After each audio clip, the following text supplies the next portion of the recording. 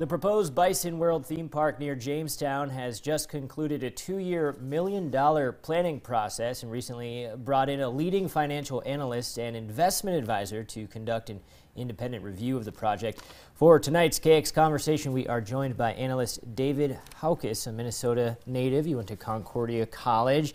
You were serving as a senior executive on one of the world's largest sovereign wealth funds, the Abu Dhabi Investment Authority, 100 times larger than our sovereign wealth fund. And you're back in the States and you're doing a financial analysis of the Bison World project. You're in Bismarck to give briefings to government officials. What have you found in your analysis, and what is the information you're telling to those officials?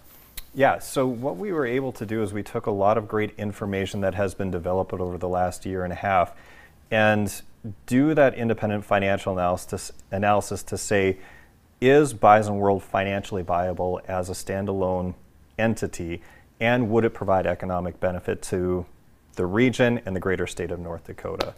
And by really testing out a lot of the numbers that were derived from before and doing a lot of analyses, the answer came out as a resounding yes. That Bison World is financially viable, that it does have a positive profit margin when you factor in all the expenses.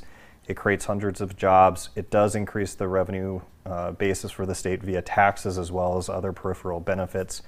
And also when we took a look at things as if the state of North Dakota was a business, would this type of project pass capital budgeting standards such as positive net present value or internal rate of return?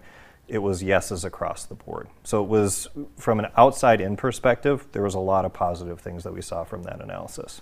What kind of money would this influx into the state's economy? So it depends upon the angle or the position that you're questioning on that.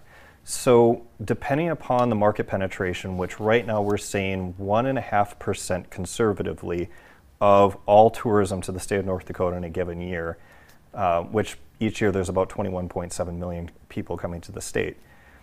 If we capture 1.5%, we're talking $4 to $5 million of additional tax revenue, but that's not including, for example, additional products and services and businesses that grow up because Bison World exists.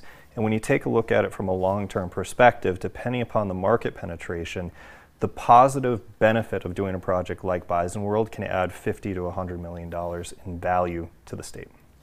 Now you're talking about capital investment. Give us a rundown of what that looks like. Sure.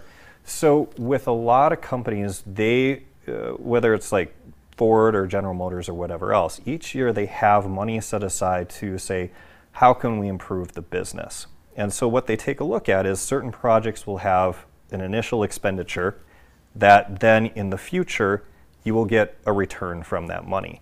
So in the case of Bison World, we know what the initial outlay of capital would be to actually build it, and then in 3 or 4 years, when it's actually running, you start to see the profits roll in.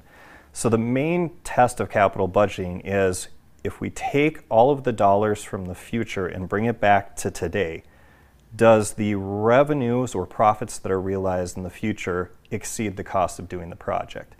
And if the answer is yes, that there's more profits than expense, then it's deemed as something that adds value to that entity. So that's really what we analyzed was, does the expense justify the returns that come out in the future? And since those became positive, the answer is yes, it would add value to the state. And the only way that you don't do a project that has a positive net present value is if there is a slew of other projects that add more value that you should invest in otherwise. All right, David Haukus, thank you so much for your time. Thank you.